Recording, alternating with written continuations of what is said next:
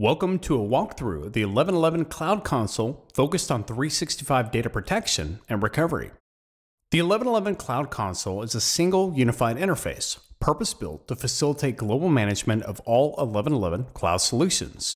Through a combination of technology, services, and data, our customers and partners have the visibility and control they need to successfully meet their data protection and business innovation cloud initiatives, including backup, disaster recovery, cloud storage, and production hosting.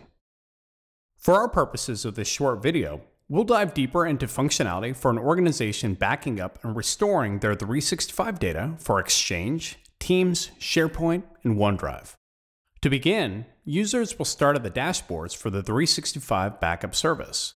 Here, an end user can easily understand the number of users they are subscribed to for that specific region. We will discuss data protection jobs in a few moments, but a customer or partner can modify protection jobs at any time and flexibly use their reserved capacity or leverage burst user capacity. You can also see the previously protected users are available from archive, which can allow for recovery of previous employees or data for a variety of recovery purposes. 1111 provides a white glove experience for our customers and partners, including onboarding and integration of a customer's first 365 organization into our cloud console and data protection technologies. Additional organizations can be added by a customer in a self-service capacity using secure, modern auth capabilities.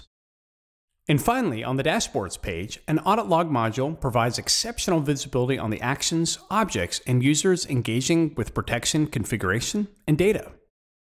If we look at the left-hand navigation, we can see various organizations and backup jobs for this customer's location. Let's look at key capabilities for an organization. At an organization level, I can see key functionality related to backup job success, restore sessions, user protection, and critically, using the Actions dropdown, I can modify or create additional backup jobs. Let's look at this in action. For example, I can use the default daily protection jobs or create a custom protection plan. I'll call this job Example Protection that will run every 8 hours. And in this example, instead of backing up an entire service, I'll choose to protect a specific group.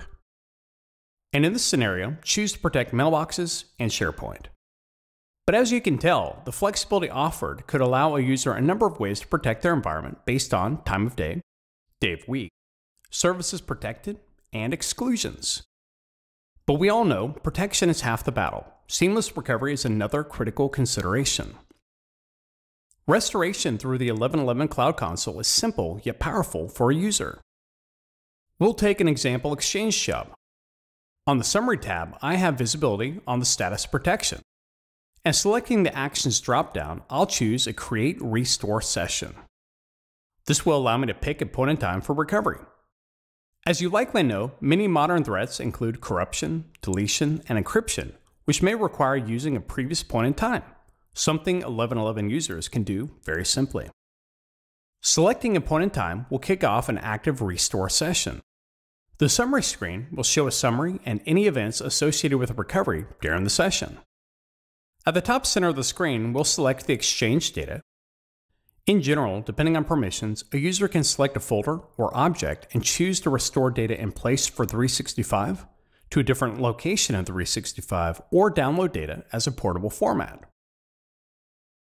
Speaking of permissions, the 1111 Cloud Console features robust role-based access control capabilities in which users can be granted read or write permissions at different levels within their environment.